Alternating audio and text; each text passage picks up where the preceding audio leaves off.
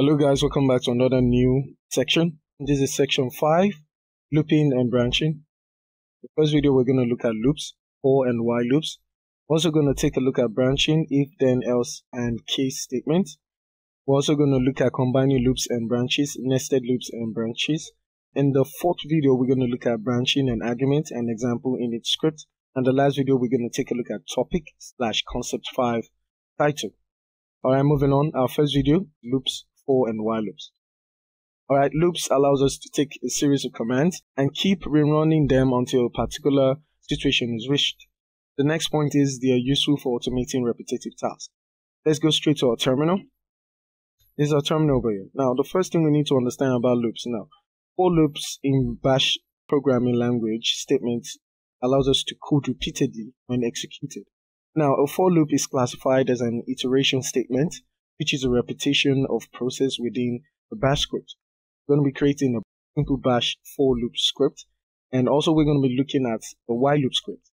But let's look at a for loop script using our nano. Let's say for loop.sh. Let's start with the shebang, the bin, the bash. Let's name this, let's say, for loop script. Alright, start this. Let's start the names. After doing that, let's add for. I want you to understand what we did is we create a simple list, which is a series of names. For the next line, we're going to be say for name in. Now what we did here is we assign names to the item variable name. Then after doing that, let's add a do.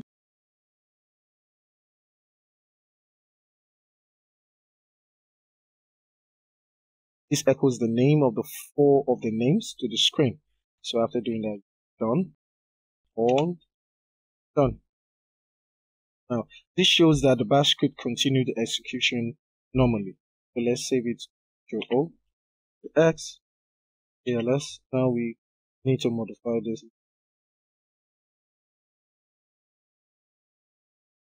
Yeah. First one we have James. Second one we have Blues. The next one we have John, and we have all. Now let's clear this up.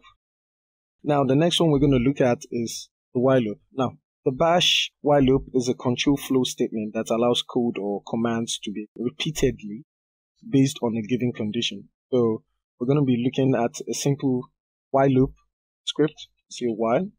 Let's say a loop. Let's use our text editor. While.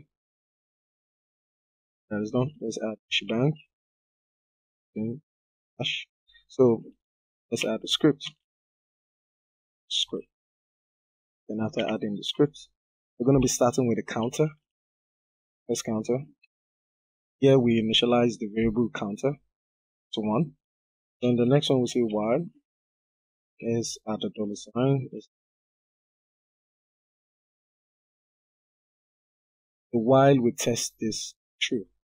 Test this if do. Come here again.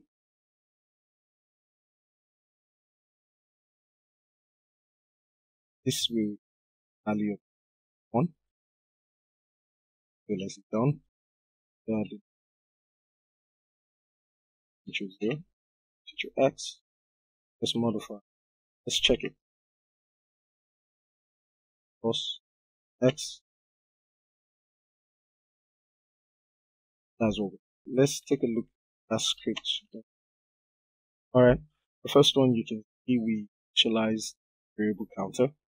The next one we test it actually true.